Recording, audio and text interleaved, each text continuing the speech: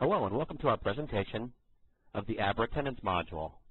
The Abra Suite Attendance Module is a module that integrates directly with the human resource and the payroll system. You can be using either module standalone or in combination. There's some specific points of integration that we'll talk about in just a little bit, but the first thing I want to look at are the different setup capabilities as far as your individual attendance plans. If we go out here under Rules and Attendance Plan Setups, and I'll go out here and select a particular plan to look at some of the detail, one of the first things that you can see is that as far as the individual attendance plans go, we can set up as many attendance plans out here in the system as we want. So if we have specific plans that are configured for executives versus hourly employees, you can go ahead and set that up in the application and have all the information tie out to a specific vacation plan calculator. Another thing that you're going to be able to do is take these individual plans and tie these individual plans out to specific earning code types. So if you're paying people through the Abra payroll system for vacation, sick, and personal time, you'll be able to go ahead and integrate these plans directly with those particular methods of payment. If we go out here and look at some detail, you'll be able to see some of the different setup options. First of all, you can designate a specific plan type. You can go out here and create a plan year. Your plan year can reflect three different options. It can be based on an annual calculation, a fiscal calculation, or an anniversary calculation. You can calculate these plans based on lump sum or by some sort of an accrual method. If you decide to break your information down by lump sum, you also have a period that you can designate for that lump sum to accrual. If you also select accrual method, you can designate the specific accrual methods based on an increment that ties out to the payroll system.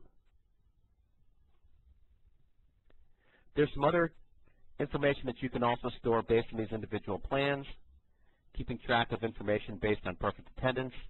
You, again, can also base your accrual on time worked, again, based on the information that sits out there in your Abra payroll system. You have the capability of creating maximum available hours.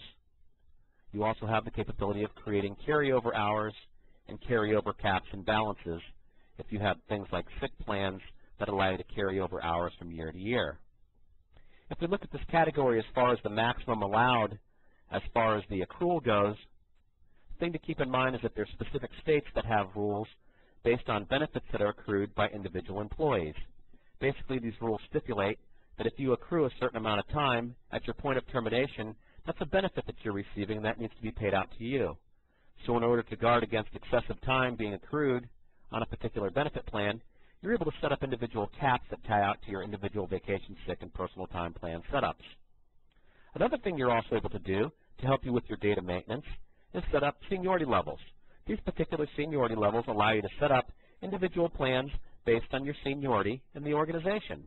So if you've been with the company for 1 to 3 years and you get a week of vacation, you can set that up here based on the months and the hours earned. If after your 3-year anniversary and you move from 4 to 6 years and you get 2 weeks of vacation, you can set up that particular plan out here in the system as well. The big advantage that this carries to you as far as your data entry goes is that when you set up an employee, you set them up on the plan once, and then based on their seniority, you don't have to worry if it's somebody's anniversary with the company as far as changing their attendance plans. The system will automatically increment and roll itself into the next plan and automatically make this particular employee eligible for the next level of their hour eligibility based on their months of service.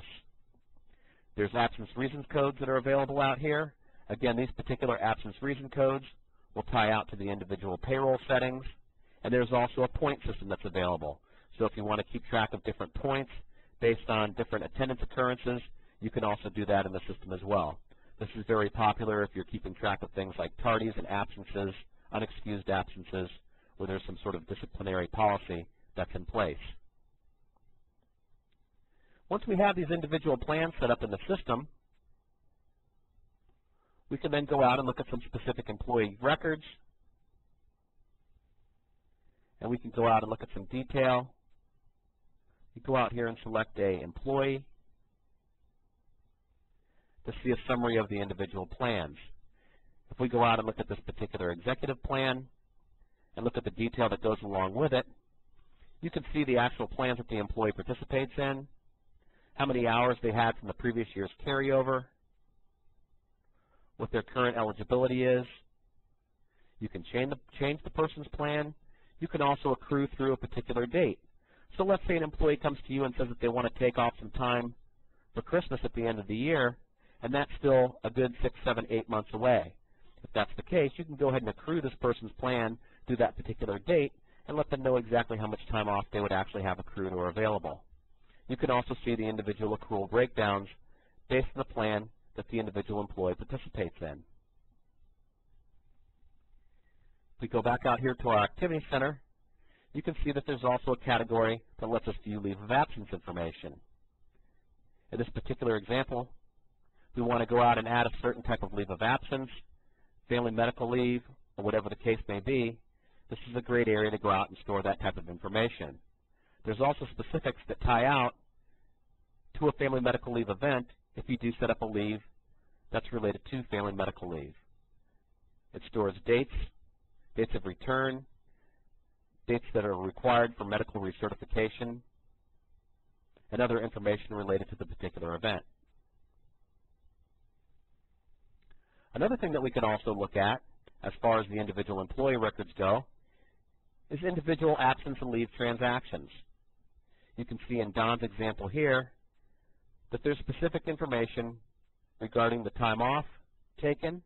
We can go out and see some specific detail. There's also a nice area down here if you want to post some specific comments. Let's say, for example, you have a certain leave that was not approved, or you didn't receive any sort of doctor's excuse as far as the absence goes. You can make some specific notes here as far as the event. This information, again, integrates directly with your Abra payroll system. So as you're processing payrolls on your individual employees, you'll be able to see out here these individual transactions post. I go back out to the Activity Center. The next thing I wanted to look at were some of the specific attendance reports. You have some nice reports available that allow you to run reports reflecting information on all of your employee absence averages, absence logs. You can also do some analysis on your individual absences based on percentages by department, percentages for reason for time off. There's also reports that let you review absence points. So if you do set up certain caps with your individual points, notify me when somebody receives 5 points or more. You can set up reports that reflect that information. You also have several family medical leave reports that you can run and review information regarding family medical leave employees. Again, this particular module integrates directly with human resources or the human resource system and payroll in combination, or it can also work standalone with just payroll itself. The plans allow you to set up different accrual methods, whether it's lump sum or based on an incremental accrual that may occur after every single payroll run. The plans themselves can be kept based on a calendar year, a fiscal year, or an anniversary with the company, and multiple plans can be set up and applied to individual employees and still tied out to various earning records out in the payroll system. That concludes our presentation for the Abra Suite Attendance module. We appreciate your time.